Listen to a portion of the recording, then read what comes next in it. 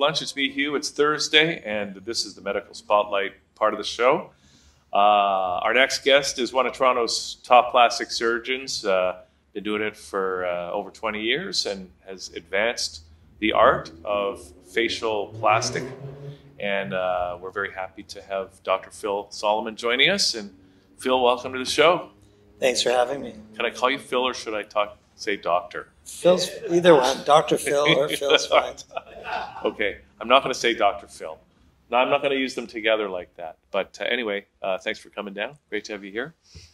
So let's, I want to start with what made, how did you become a plastic surgeon? I mean, when did you make the decision to start heading in that direction? Right. So my specialty is head and neck surgery, and I subspecialize in facial plastic and reconstructive surgery, which means I only operate on the face and neck, clavicles up. And like most people who go into medicine, they don't really know necessarily exactly what they want to do, but they, their personalities and their interests sort of evolve, I guess, as they go through the program of training to be a doctor, and then continue to evolve throughout their career. So I trained at the University of Toronto, just around the corner from here, and I was influenced by a mentor who was a head and neck cancer surgeon, but he also did reconstructive facial surgery as part of his practice, and that led me into that field.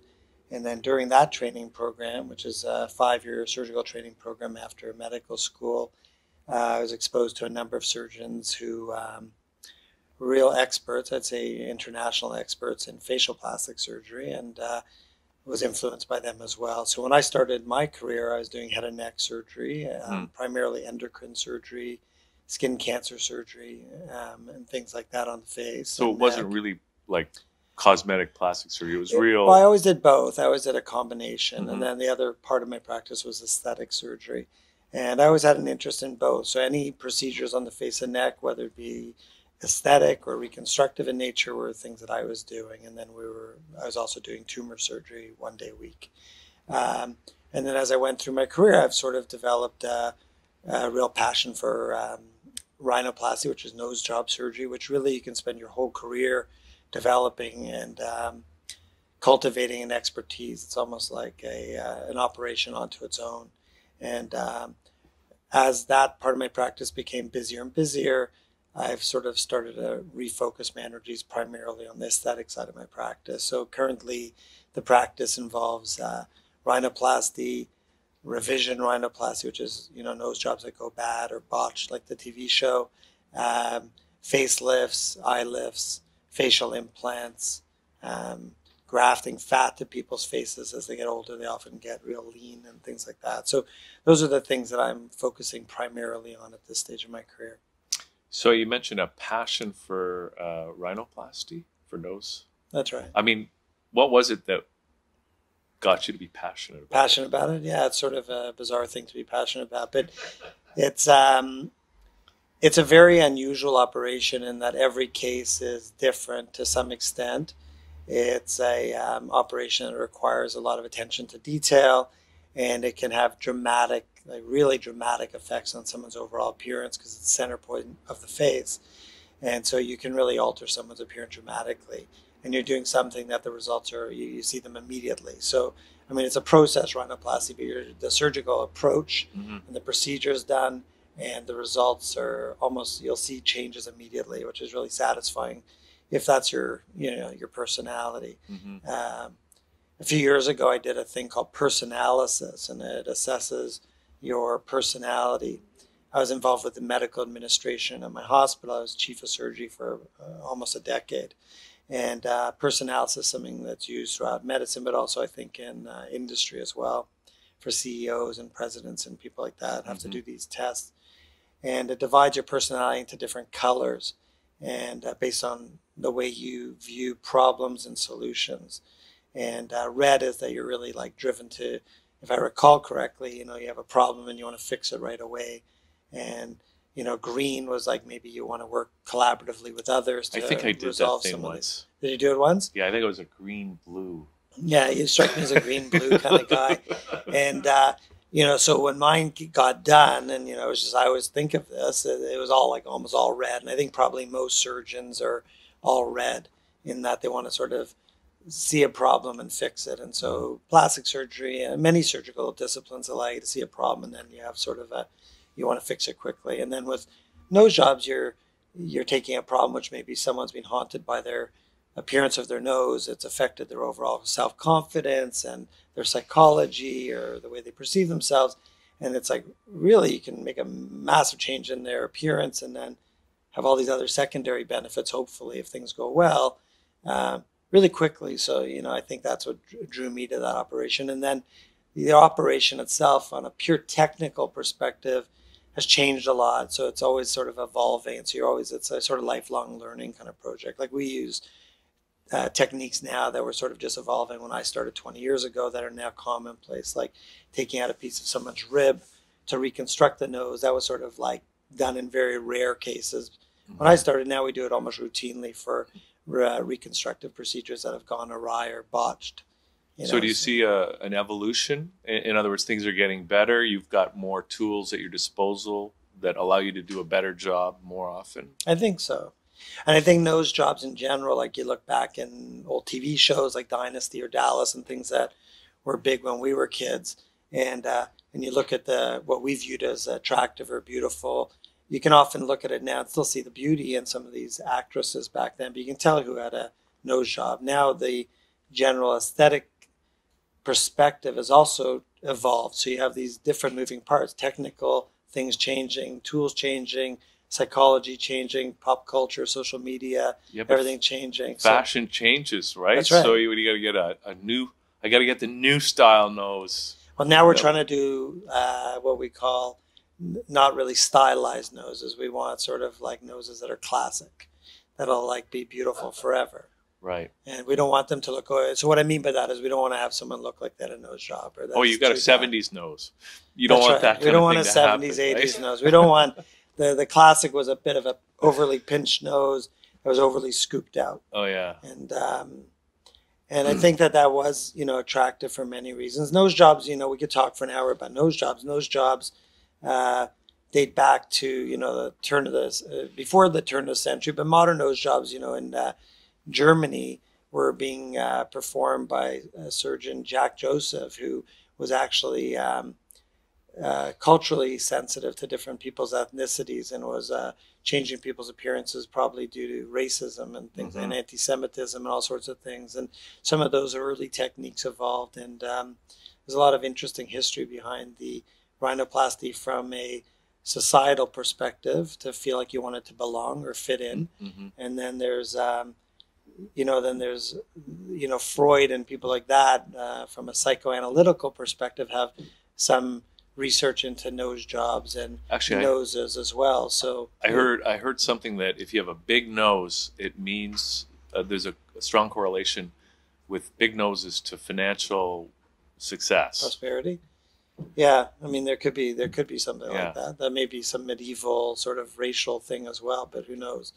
But there's also, from a attraction point of view and how people self-identify themselves, female, masculine, and things like that. So I'm just curious, like when you're walking down the street with this background, like can you look at it, almost anybody and say, oh, I would like to, you look at everybody's nose and say that nose should be a little bit more like that, or that person has a perfect nose, I don't even want to touch that, or like no, I think probably on some level I probably do. I think that certainly we can identify people with abnormal noses. I can also appreciate attractive noses that may not fall within the parameters of what we consider ideal. Sometimes I'll see a patient who I think is extremely attractive and they may have a dominant large nose, and I almost have like my own personal conflict as to whether the aesthetic operation is indicated or not. Well, that's what I wanted to get into a little bit, because you kind of mentioned before we came on about how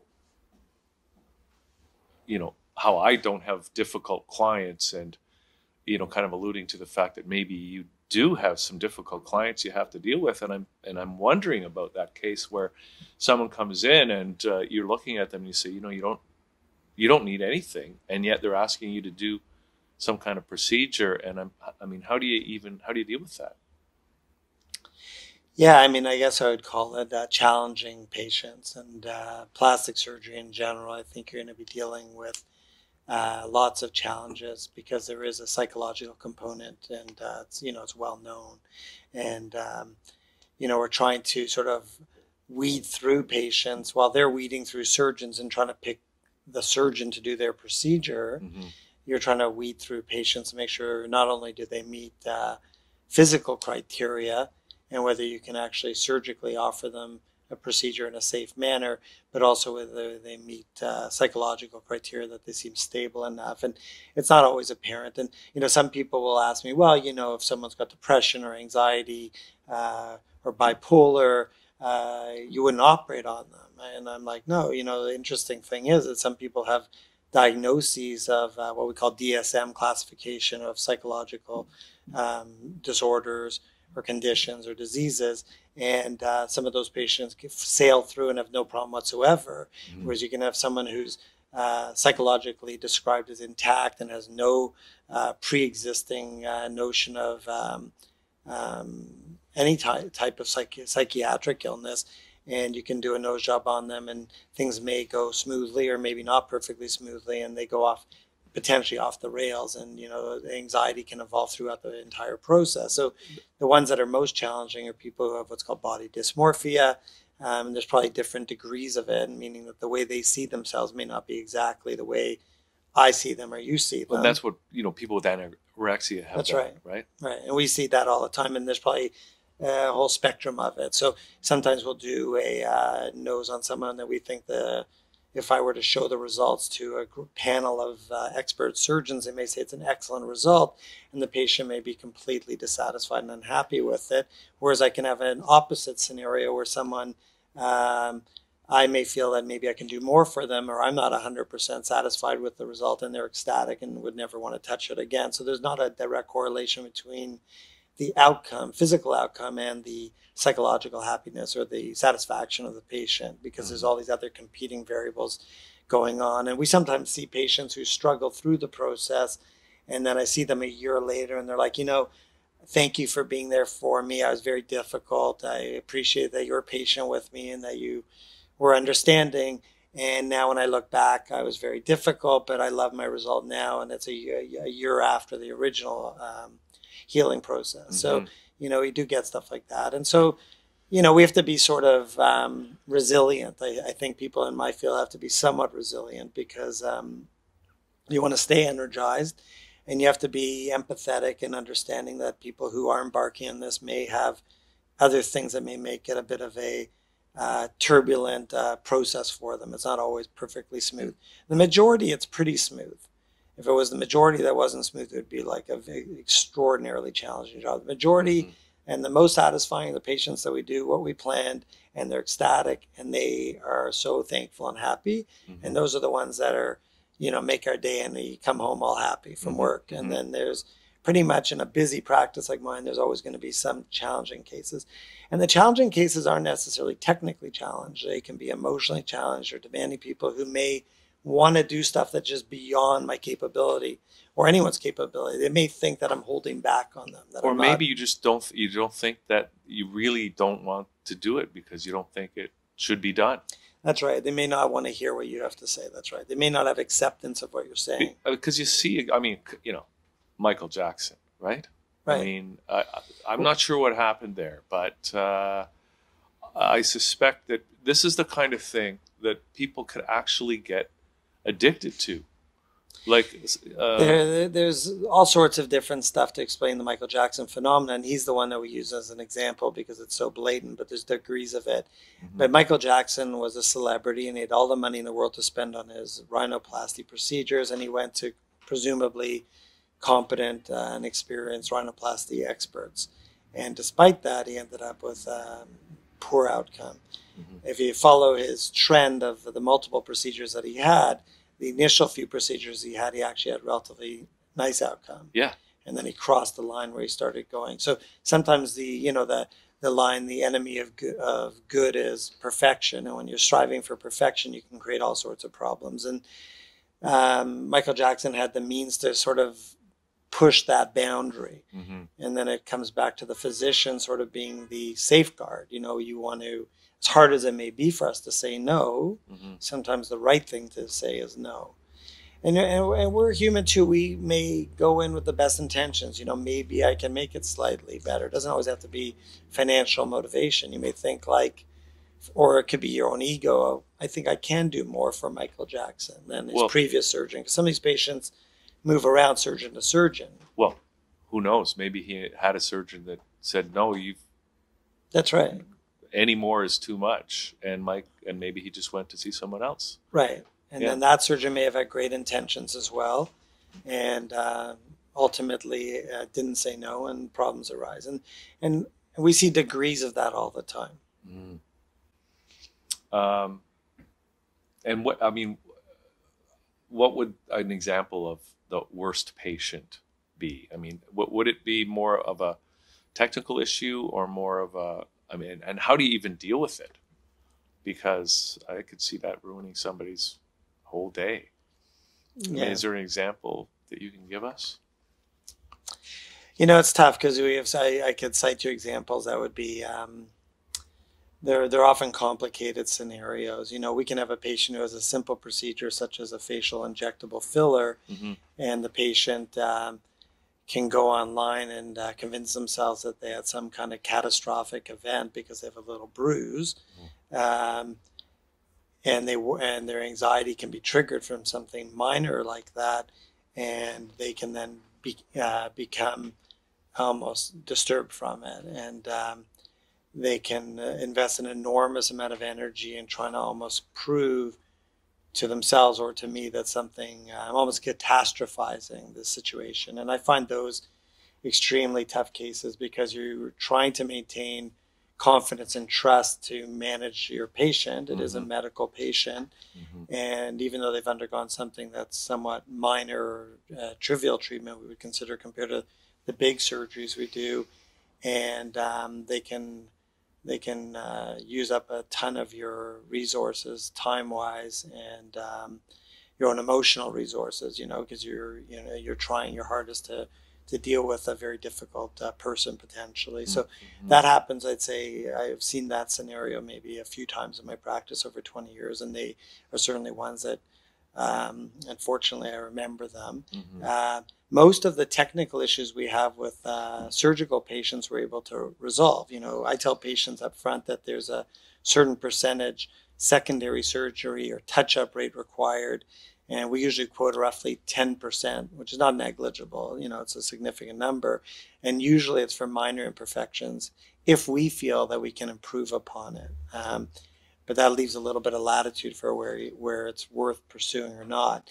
The chance of having a catastrophic or terrible outcome is less than 1% in procedures that we do on a regular basis. I was going to ask you about that because, it would just be so devastating to have a catastrophic outcome.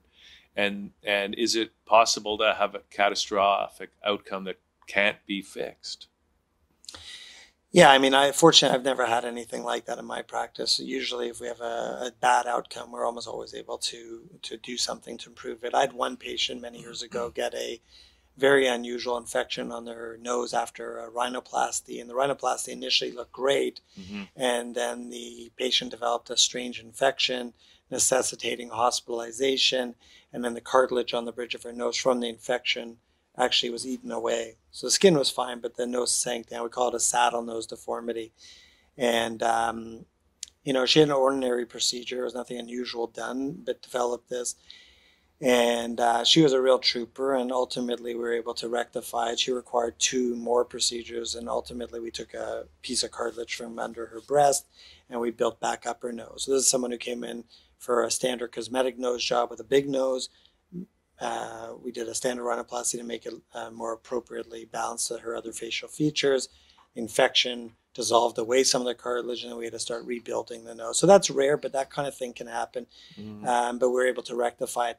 a true catastrophic outcome would I've never had this, but when we're operating on facelifts, you technically could cut the facial nerve, which is the nerve that moves your face. And I have seen patients in my practice who've had surgery by other surgeons, and I have seen patients with weakness of the facial movement on one side.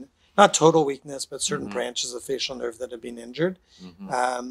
And again, we quote that at roughly 1% or less of that occurring. It's a known risk of the procedure.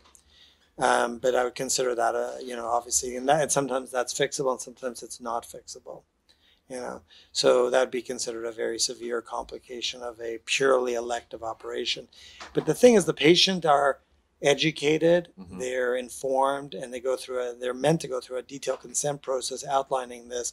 And the surgeon's taking a risk operating on you, but ultimately the patient's accepting the risk because they're the one full responsibility. Full responsibility. Right? Patients don't sometimes want to, but a patient has made an elective decision to seek out a surgeon, unless the surgeon does something negligent, which is extremely unlikely. In a place like Canada where we're highly regulated, highly trained. I mean, no one's looking to do things that are negligent, but a complication is not negligence. Complication is a complication. Negligence would be doing something very unusual or below what's called the standard of care. And I'm just curious, like, is this all covered by OHIP or the our socialized medicine? Or No. So aesthetic surgery is something that's considered outside of the healthcare system. It's private medicine and patients pay for it. In some circumstances, patients can have a partial coverage if they have, for instance, with nose jobs, if they have a breathing problem, a fractured nose, sinus infections, where they're undergoing a medical procedure to correct those things and elect to have the cosmetic component at the same time. There may be some slight cost savings to them where the ministry's paying a small percentage of the procedure cost. And in some circumstances, complications of aesthetic surgery may be an insured benefit of OHIP. If someone, for instance, had a terrible infection or a bleed, we would hospitalize them, and those kind of complications may be managed under the healthcare because they're medical related at that point.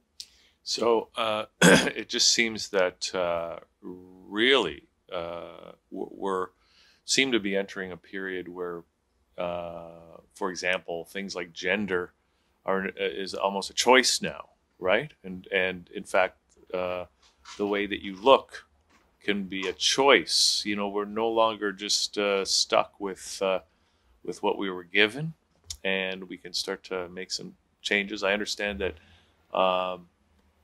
you can do facial feminization, for example, for somebody that's transitioning from male to female. Do you want to talk about that a little bit? Yeah, sure. I mean, that's a big part of my practice. Facial feminization surgery. And can you do the opposite as well? I don't. My practice is primarily male patients who have elected to transition to female, and they're looking to feminize their facial features. In the reverse, where a patient born female is looking to transition to a male, often a lot of the changes that they're seeking are achieved with hormone replacement and testosterone. So far less of those patients are seeking out aesthetic procedures that I'm performing. So the common stuff that I would perform would be, I'll start at the top down on the face and neck. So we perform a lot of what's called hairline lowering procedures.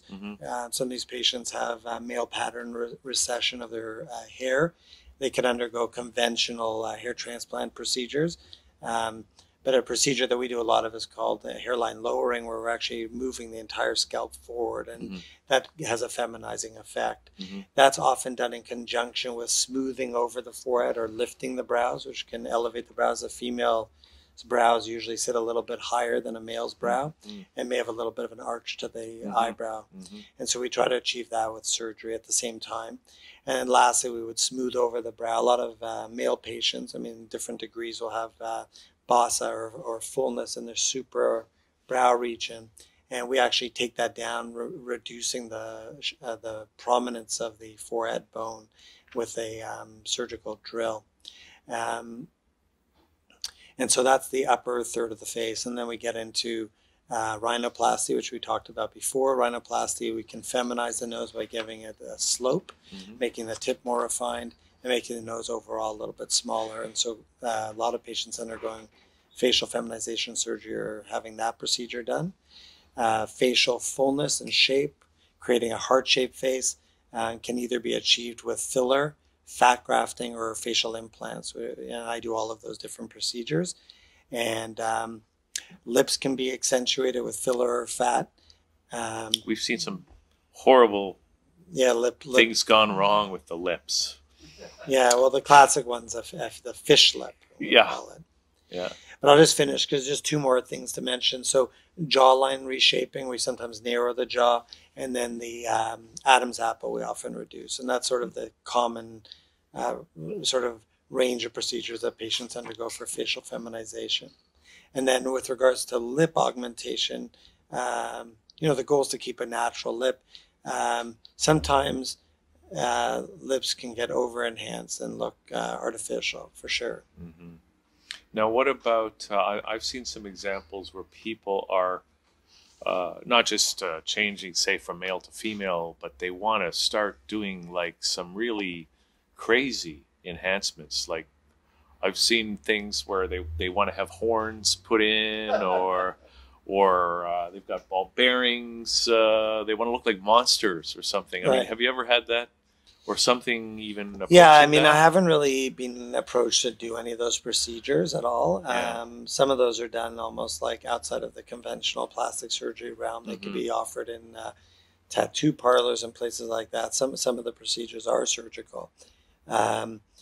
The thing that I'll see a fair bit of is, earlobe reshaping, because some people have put in these big gouging ear holes, and it stretches it out in an irreversible manner, and so we often have to reduce them. And so that's a common procedure that we perform, is attempting to reconstruct and reshape the earlobe.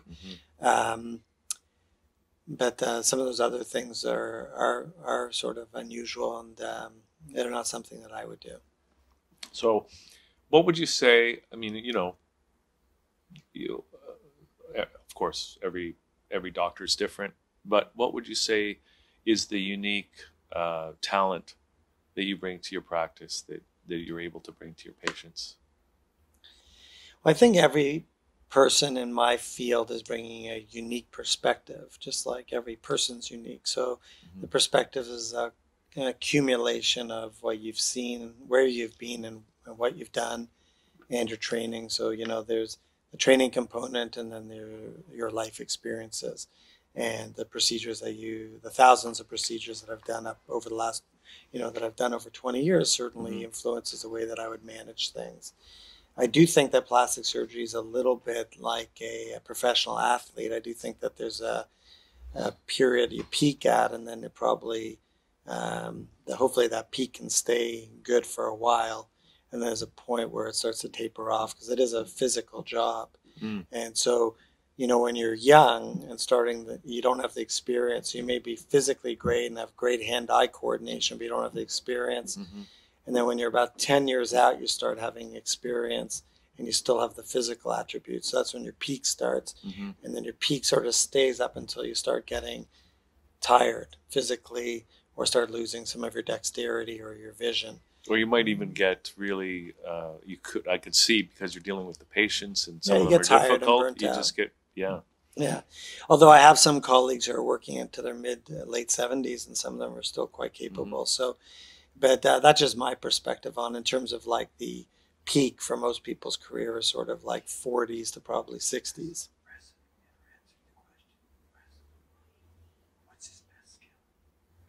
My best skill? Yeah. So what would your best skill be, do you think? What is it? I don't think it's one. I don't think you can put it on one thing. I think I'm a technically good surgeon. I think I have a lot of experience. I think I'm a very open-minded and reasonable person, and I do get a lot of joy from helping people. So I think that all those things are hopefully what makes me unique and special, and able to provide, bring my talent to the patients. I mean, I get the sense too that if a patient came to you and they wanted to do something, and you really thought that wasn't in their best interest, that you would let them know that, or do your best to really bring them through the process, in a way that's going to be ultimately as good as possible for them. Yeah, listen, I've been fortunate in that I've been very busy in my practice, and I think living in Toronto, all of us are fortunate, and I think that the economy's been good, and I think a lot of people have sought out private procedures like this, and my practice has gotten very busy, and so I am able to sort of be straight with patients if I don't think that they have are great candidates. Hmm. I think I'm candid, I think I'm honest, and I think I'm ethical. I think if you ask most people if they're ethical, most people will tell you they're ethical. But I think it goes beyond just regular ethics. You have to sort of be insightful and true to yourself, and hopefully true to the patient as to what you can provide and whether you think that they're going to benefit from the procedure you're offering. And it can be tricky. You don't always know. Okay, so I'm being prompted to ask, would you consider yourself a sex symbol, a plastic surgeon sex symbol? I've never thought of myself that way. I'm not sure where that question's coming from, but it's I coming guess from I'll try there. to be flat. I'll try to take it as flattery from your audience, though. It's very nice. Okay. No, are you still teaching at the U of T? Yeah, I'm one of the facial plastic surgeons in the Department of Otolaryngology Head and Neck Surgery, which is like a long name. But there's a core group of us that teach our residents how to practice facial plastic surgery. It's part of the otolaryngology program. In their 4th year of residency surgical training, they'll spend some time with me or one of my colleagues. And what would you, do you have any advice for new surgeons or new doctors or new plastic surgeons? I have lots of advice. I mean, it's, whatever, when you look back on your career and you're trying to give advice to any person going into any career or medicine in particular, it's a huge commitment, huge sacrifice, and you're really you're channeling all your energy into one thing. And you're developing a real skill for a very finite thing compared to going into, say, business or becoming an entrepreneur, where your skill set may be broader and you can apply to more things. So you have to really like it, and you have to like it for the right reasons, and you're going to be spending a long time doing it, and it can be challenging. So you have to, at the early days, you're at the young stage in your life, it's really hard because you don't really know what you're going to like. I think it's really challenging for people to pick the perfect job for themselves down the road. You're sort of guessing. But I think if you commit to it and you've made the decision to go through with medicine as a career, you have to be resilient. You have to be hardworking. You have to be dedicated. You have to be compassionate. You have to be self-critical. You have to be lifelong learning. I mean, that's the things that make medicine great. It has all those. But medicine's got a significant amount of physician burnout. Doctors can burn out early, especially in Canada. You're working really hard, and it's certainly no easy ticket. And I think it's a bit glamorized in certain avenues of the media, and I think it was different probably 30, 40 years ago being a doctor in Canada and in the United States. So I think you have to really, be committed to the notion of doing it. And if you do it, you can find lots of things in medicine that are super satisfying and amazing, but it's certainly a challenging career. Well, it's been great to have you down here today, and great to have this conversation. Good to kind of learn some of the ins and outs about plastic surgery. If somebody is watching this and they want to maybe get in touch or go have a visit, go to your practice, what's the best way for them to do that? We're online. We have an online presence with our website, solomonfacialplastic.com, and it has all our contact information there. And we try our best to stay active on social media, on our Instagram account with the same name, Solomon Facial Plastic. And so we receive questions and do our best to get back to people on a daily basis. Okay, thanks great. very much. Yeah, it's been good. Thanks for coming. Yeah, it was great. Okay, cool. Well, that's it for this one here on Liquid Lunch. Thanks, everybody, for tuning in. We'll see you next time here on ThatChannel.com.